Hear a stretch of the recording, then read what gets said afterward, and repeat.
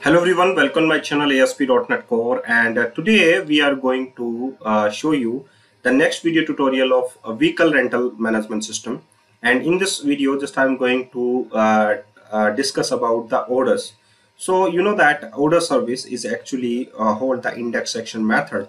So here we have the constructor dependency injection using we have the iOrder header service. Okay, so in the index section method we have a list of orders. So by using admin role you can just get all the orders, as well as if you are the customer account then you can just then you can visible your only that customer accounts orders. Okay, so first of all, get the claims identity. By using the claims identity user.identity, you get the user identity, and after that we have the claims identity dot find first method. Just get the user ID by using the value of your name identifier.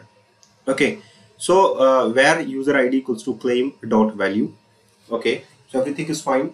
Now just go for the next section. If user ID is not equals to null, then you can say that your current orders, or you can say that your all orders that is related to a particular customer.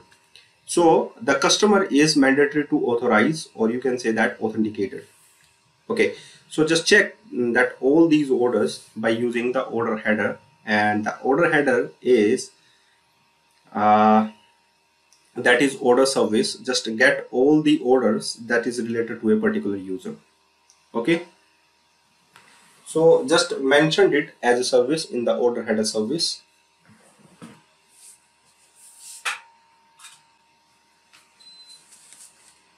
Okay, so here we have a order header service like that, and that is just I want to get all the orders like IEnumerable type of order which is related to your particular user ID. So here we have public IEnumerable type of order header, that is get all orders, and which is related to your user ID that is currently logged in.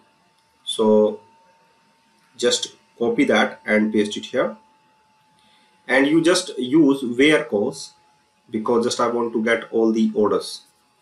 So use where, and just I want to use x.id application user ID is double equals to user ID. So by using this you just get all the orders, okay, which is related to a particular user. And the next one is mandatory to get that is the status, that is completed order, that is pending order, that is approved order, and etc. So you just you can see all these.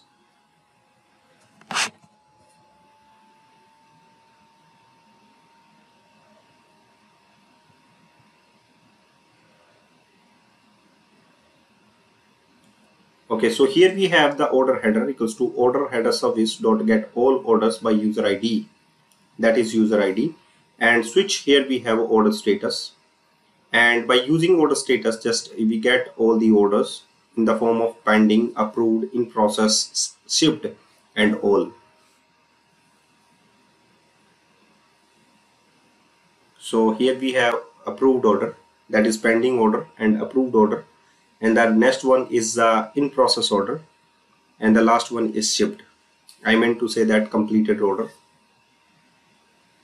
But you know that order status that is in process, that is most probably, and the pending, approved, and the shipped, I mean to say that that is actually rental process is in the form of shipped. Okay, and a return is also available for the car rental system.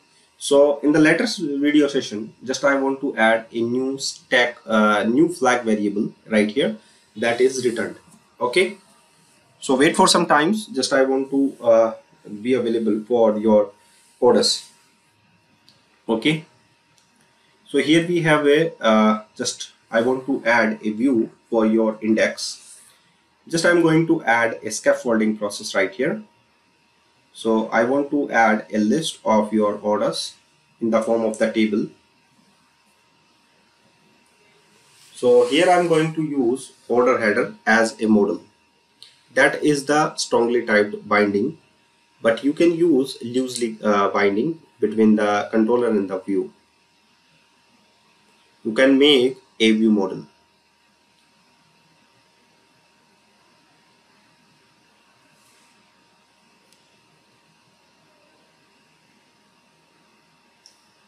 So wait for some times until your scaffolding is completed. Now you can see that scaffolding is in under process.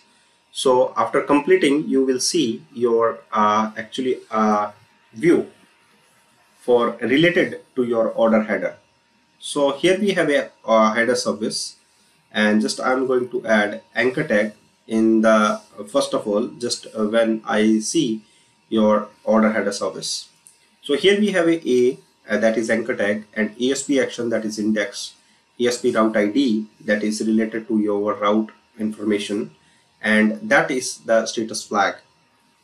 So here we have a order status that is related to your order ASP route ID.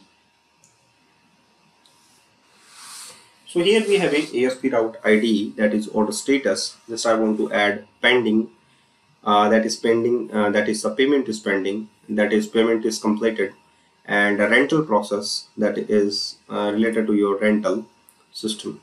So just I'm going to add bootstrap buttons classes right here.